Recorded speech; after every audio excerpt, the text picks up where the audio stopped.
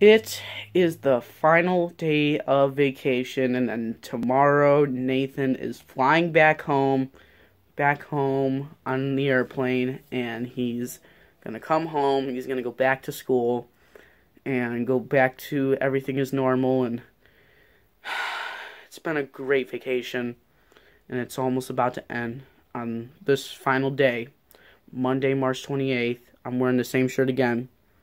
It's 12 days after this video was filmed. But he's probably doing the same exact things as he just done yesterday. Maybe he's touring some of the area, checking out some new restaurants. We'll see, because Nathan will obviously film it all, because he knows how to film now. He's been practicing vlogging. So you'll definitely see some great footage. I'm going to tell you that right now. But yeah, he's probably just enjoying himself at the resort, mostly. But yeah, I hope you guys enjoyed this. Tomorrow we are heading back home. I will see you guys later. Bye-bye, guys.